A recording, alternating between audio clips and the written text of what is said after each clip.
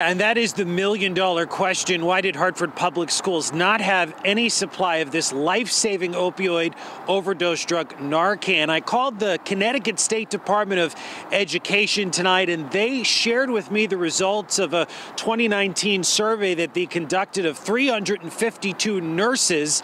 And of those 352 nurses, only 48% of them said that they had access to Narcan. This comes on the heels of that 13-year-old who ingested the fentanyl, still being listed in grave condition.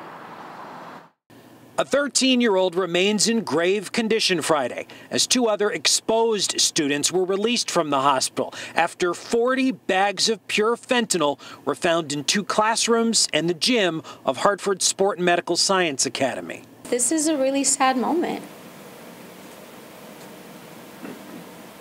It is a sad moment. We are talking about a 13-year-old.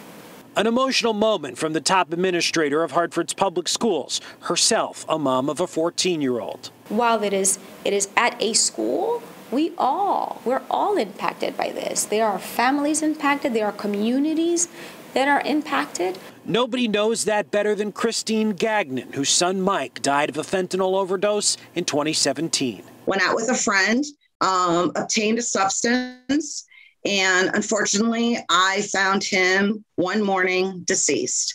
He was 22 years old, and he had a whole life ahead of him. Christine told Fox 61 she was appalled to learn that the schools of our capital city don't carry Narcan.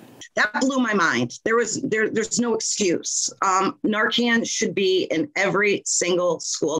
As I understand it, we have not looked at it deeply. On this day, the school itself was still undergoing a deep cleaning by multiple state and federal agencies. There is a unique process that not only entails cleaning, but also conducting what is called dust wipe sampling.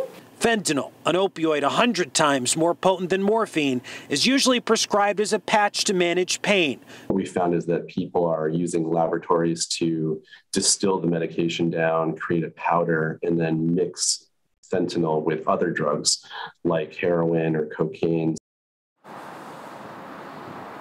Okay, and we also learned today that in addition to the school being searched for drugs, law enforcement agencies also executed a search warrant on the home of that 13-year-old student, but they wouldn't say what, if anything, was discovered inside. It also still remains unclear at this hour if this school will be able to reopen for Tuesday. All of those samples that they collected need to be sent to a lab in New Jersey. That lab is closed for the weekend, and of course, schools observe Martin Luther King Jr. Day on Monday.